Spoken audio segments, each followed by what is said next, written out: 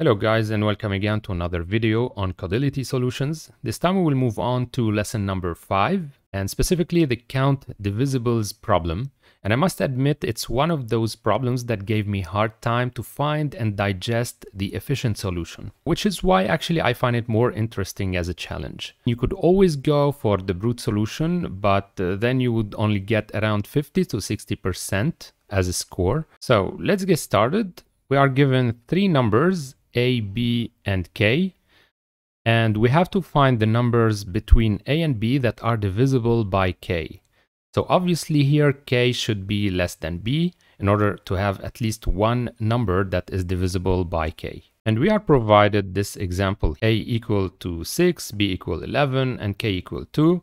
And we have to count how many numbers between 6 and 11 are divisible by 2. Note here that all these numbers are integers, and for a number to be divisible by a certain number, we have to have the modulus remain equal to 0. Meaning if I do, let's say 6 modulus 2, it should be equal to 0. And this is what they meant by divisibles. So in this case, our function should return 3 because we have three numbers that are divisible by K. These are 6, 8, and 10. If I divide 6 by 2, I get 3. It's also an integer. If I divide 8 by 2, I'm getting 4, and 10 over 2 is equal to 5. So all of these will give us an integer result. So at the end, my function should return 3 because I have three of those numbers between A and B. At first, this problem doesn't look very hard to solve. It's even looking very easy. And this is mainly because the brute algorithm does a good job finding the correct answers. So if we say for each number between A and B, we can test if the number is divisible by K, meaning if this number modulus K is equal to 0. And if it is the case, we increment a counter. And when I finish testing all the numbers between A and B, I'm simply returning the counter as a result. You will get a correct answer. However, it's not efficient enough to score 100% on the Codility website. There is a different way of doing this, but first we have to understand a couple of points here. Imagine A equal to 0 and B equal to 10 with K equal to 2. And we are trying to find the number of divisibles between 0 and B. In other words, we are trying to find the number of steps of 2 that we can find between 0 and 10. So if we start with the number 0, we move on to the number 2, and then 4, and then 6, 8, and 10, and so on. So here we have 1, 2, 3, 4, 5, and 6 divisibles between 0 and 10 if we take into account the edges that are the numbers 0 and 10. And if we divide B, meaning 10, by K, by 2, which is what you are seeing here, then we get number 5. In other words, this expression here, B over K, will provide me the number of divisibles between 0 and the number B without taking into account the higher edge or the number B itself. And this example would also work if you take K equal 3 or 4 or any other value, of course. So this looks like asking the question of how many times you need to add K to 0 in order to exceed the value of B or to reach B.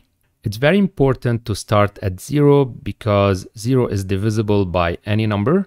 And if you add n times k to a divisible number, you will obtain another divisible number. So keeping all of this in mind, the number of divisibles between two edges, A and B, is the number of divisibles between 0 and B minus those between 0 and A. As we can see here, using this expression will provide us what we are looking for. There's only one edge case to take into account. In the case of B is also divisible by K. In this case, we have to take this into account when we are writing our code. We add 1 to our counter of divisibles. The reason this solution is more efficient is because you don't even go through an array of numbers. You are basically executing an expression. And your computing time is always constant, regardless of the array of numbers. So actually, it is a very efficient solution, and this one would provide you a 100% score on the Codility test. Now let's jump and see how to write this in C++ and in Python. Okay, so this is our brute solution. We're not gonna go through the details for this one. I just put it here for information. We're going mainly for this one and this part of the solution. So this is the efficient solution. we have our function. It takes our three integers, a, b, and k.